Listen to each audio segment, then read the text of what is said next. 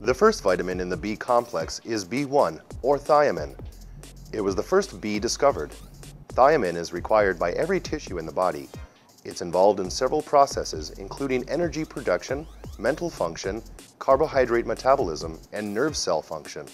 Thiamine is necessary for our body to convert carbohydrates into energy. That means the more carbs you eat, the more thiamine you need.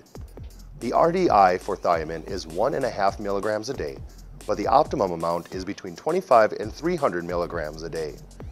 The best sources of thiamine are found in meat, especially the liver, brewer's yeast, whole grains, nuts, sunflower seeds, as well as poultry, fish, and some vegetables.